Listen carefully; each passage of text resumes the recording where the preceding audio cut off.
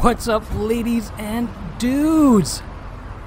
This video is actually not for my subscribers because my subscribers are smart and they know what to expect from me. If something's wrong, I'm going to talk about it. I'm not going to overhype anything, right? So, what's everybody talking about now? What is trending? Literally right now when I make this video, Cyberbug 2077 is trending worldwide. Why in the world is that? And you guys already know. So, like I said, this video is not for my subs, but for the people who automatically dislike, who don't like people, they would say talking crap about a game. And it's not talking crap, it's actually talking about reality. People who think in a very narrow-minded way only see a small picture. I'm going to do an illustration like this. That is what they see. Tunnel vision, really small mindset and way of thinking. Look at the big picture, the whole picture. The people that were saying, oh, I'm hyped for Cyberpunk, it's going to be great. I can't wait to go and explore the world. I'm going to have a great time.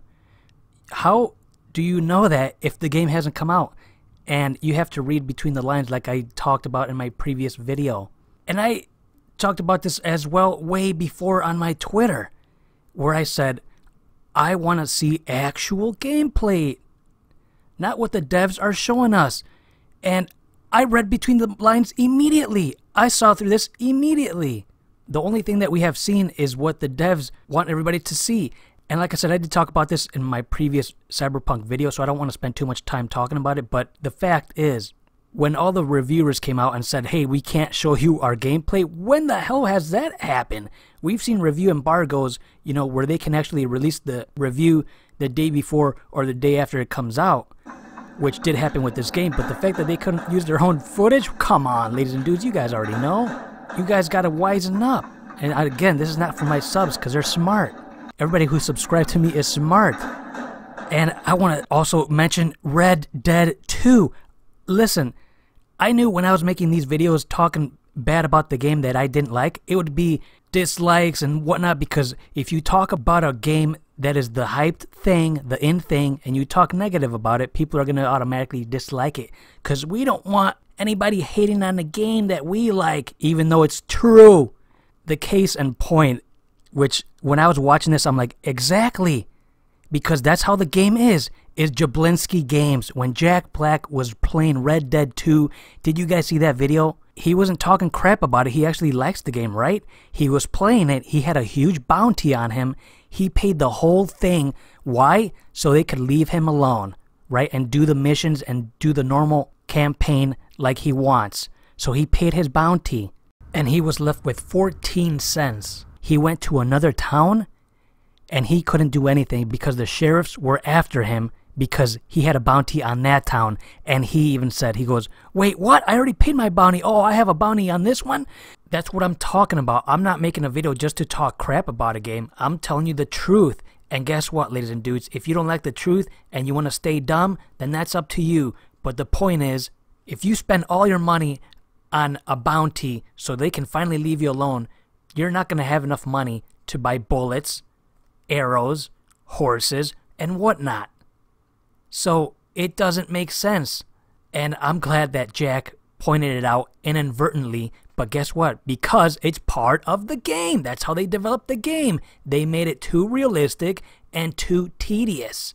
But anyway, and I said on my Twitter a while back, it's not like I'm going to make complete videos of what I'm talking about on Twitter. So just go to my Twitter, follow me on there. I said, for the people that are complaining about all the glitches and the bugs in Cyberpunk, you guys knew that was going to be part of the game. You guys knew that.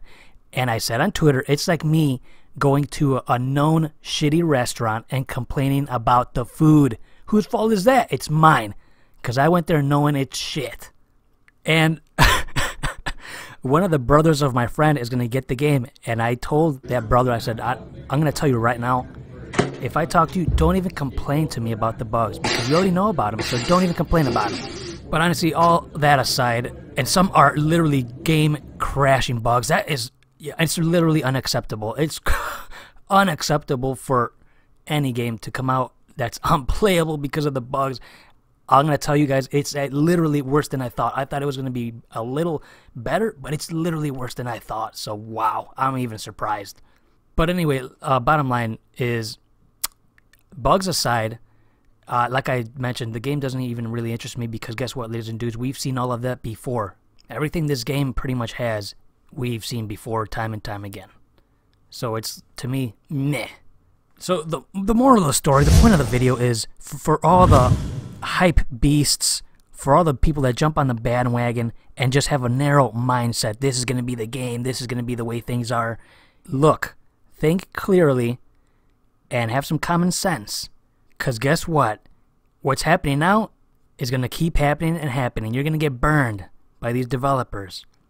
And then when are you going to say, snap out of it, right? And say, hey, let me actually use some critical thinking and just not jump on the bandwagon because everybody in the world is. Right, ladies and dudes? Anyway, thanks for watching.